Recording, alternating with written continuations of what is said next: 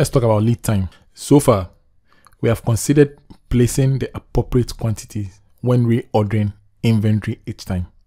However, in actual circumstance, a supplier rarely delivers orders instantly when placed. It might take a while depending on the proximity to the supplier's location.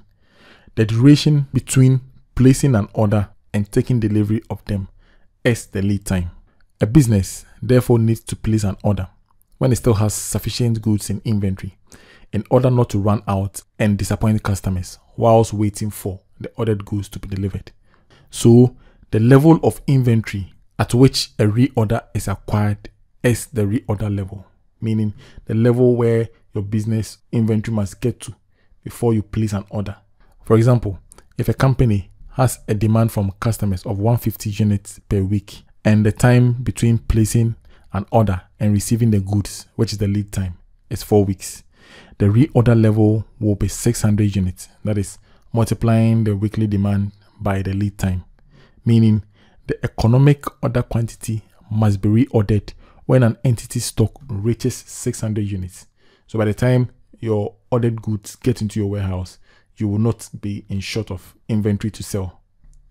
Now, in practice, the demand and the lead time are unlikely to be certain. There might be an unusual demand from a customer or an expected delay in delivering from the supplier. It will therefore be prudent to order the economic order quantity when there is more than the reorder level, which was 600 units in the earlier scenario, to cater for any emergencies. Now, the extra of the inventory held over the reorder level is known as the buffer or the safety inventory.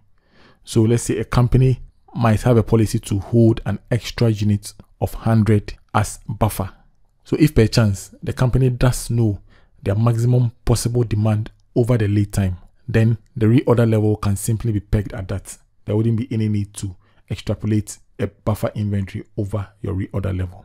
So let's say a business's weekly demand is uncertain between 170 and 210 units, and their lead time is also between 2 to 3 weeks.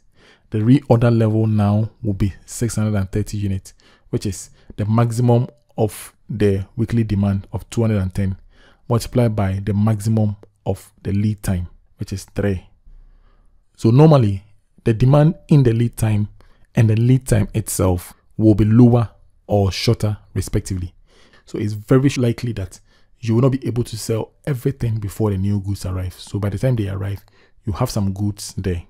So the maximum amount of inventory in holding is the difference between the maximum and the minimum reorder levels plus the reorder quantity. So let's say if a business's weekly demand is between 170 and 210 units, and their lead time is also between 2 and 3 weeks, their reorder quantity is 5,000 units.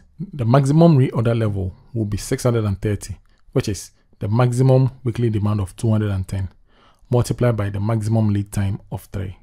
The minimum reorder level will be 340, which is the minimum weekly demand of 170, multiplied by the minimum lead time of 2. So now the difference will be 290, the 630 less the 340, meaning the maximum level of inventory that is going to be found in a business's warehouse will be 5,290. That is the reorder quantity, the amount that the supplier will bring into the warehouse, plus the difference that will be found staying in the warehouse when the goods arrive.